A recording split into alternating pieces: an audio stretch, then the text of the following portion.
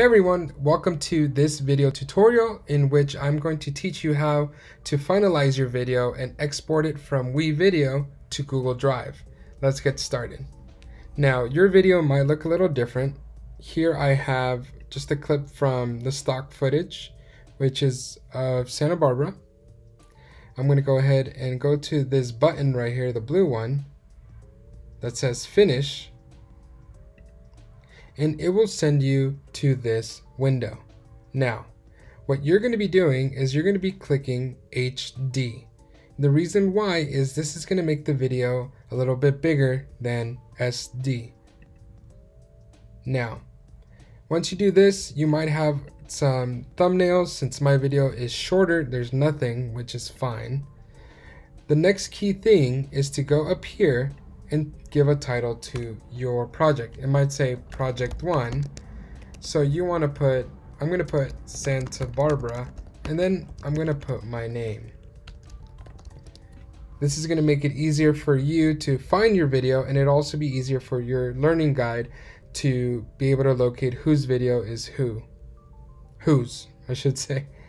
Now, the key thing is to click this second button. It is the Google Drive icon.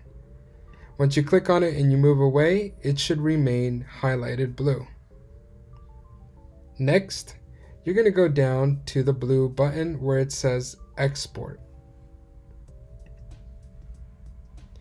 And once it's exporting, you'll come to this window and it's saying your video is queued, meaning it's in line.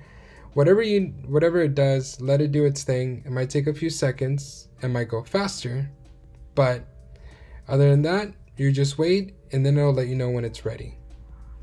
All right, it looks like it's ready. That's all you need to do. You can see this bell right here and it'll tell you that your video is ready a few seconds ago. Now let's go over to Google Drive and find out where it's located. All right, now that you're at Google Drive, the cool thing about WeVideo and Google Drive is that they talk to each other. And when you take a video and you export it from WeVideo to Google Drive, it creates its own folder titled WeVideo. So let's go ahead and look for it.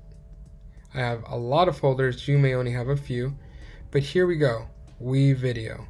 Double click, and here you can see the serial tutorial and the serial commercial, and you see the video I have created. Now, if you don't see an image here and you see this rectangle, it means that it's still processing. So it might take a few minutes, it might take a little bit longer. Go ahead and wait until you can go back and see an actual image which says that it's already processed.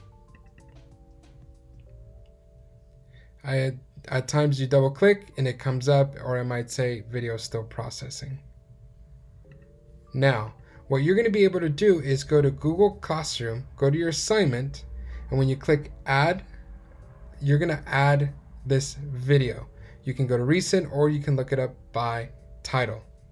Hope this helps. If you have any more questions, feel free to let me know.